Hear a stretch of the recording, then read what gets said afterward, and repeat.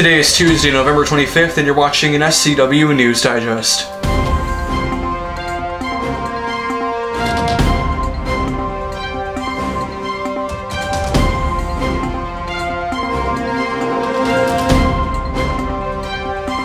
Dark skies and rain finally returning to our region.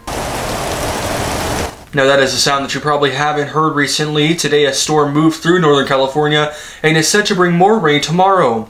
Here's what it looked like in Stockton. Of course, people finally bringing out those umbrellas and rain jackets today after what has been a rather dry fall so far. Much of the rain fell in Stockton today just after 2 p.m. As I mentioned, more precipitation is on the way as well.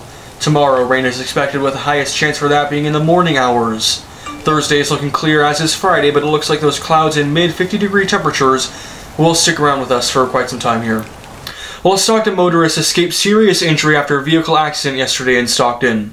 According to the police, the adult male driver of a Toyota pickup truck was driving westbound on 8 Mile Road, approaching McCollum Circle, which is the main entrance to the Spanos community of Stockton. A big rig was also on 8 Mile Road, driving eastbound, approaching McCollum.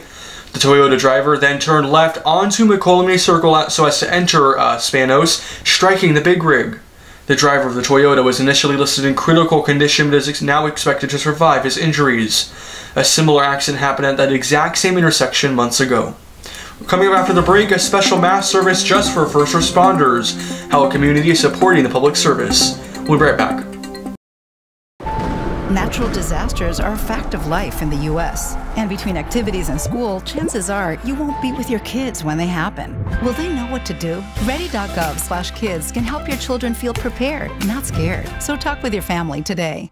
Welcome back. This morning, first responders in Stockton got special treatment through the way of a special Catholic Mass. St. Mary's High School held their annual Blue Mass this morning. The Catholic Mass invited first responders of multiple agencies. The first responders get a blessing from the Bishop of the Diocese of Stockton at the annual event.